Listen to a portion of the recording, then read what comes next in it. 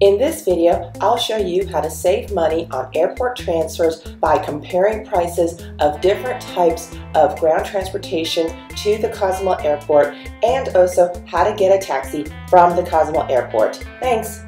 Let me start by telling you how I would normally purchase my ground transportation. I would go to Orbitz and book a package, flights, hotels, and it would offer me a shared shuttle from the airport to my hotel, and I would look and I would see, hey, it's $20 per person, so I'm going to select two people, $40 total for one-way shared transportation, or I could just take care of it right now. I'll get a little bit of a price break for two people, $33 round trip for a total of $67. So let's keep in mind this $40 or somewhere, or $30 for two people one way. All right, so then I could price compare and look at Expedia and Travelocity are now the same company, so I think you're going to see the same thing, but they're very competitive and they're going to offer about the same prices, $20 one way per person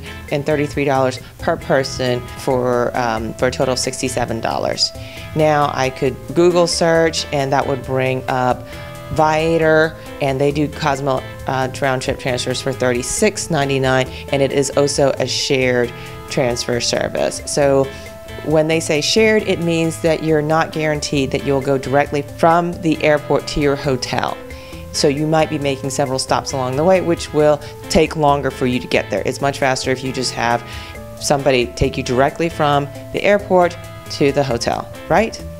Simple as that. If you don't want to book ahead of time and you still want the shared service, you can, when you are in the airport and you've cleared customs, you can get a shared van there.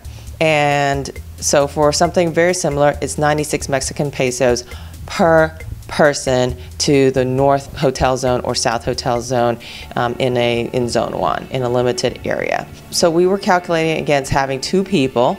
So let's look at 96 Mexican pesos times two people. So that'd be about 192 Mexican pesos.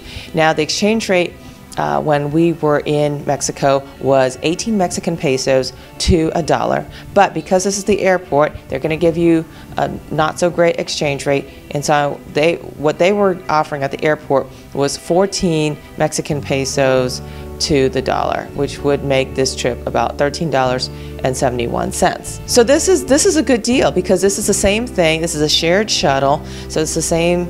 This is comparable service to Orbitz, to Expedia, and they're charging you $20 per person, which would be $40. So the $40, or you could pay $13.71 for two people. So that's a significant savings right there.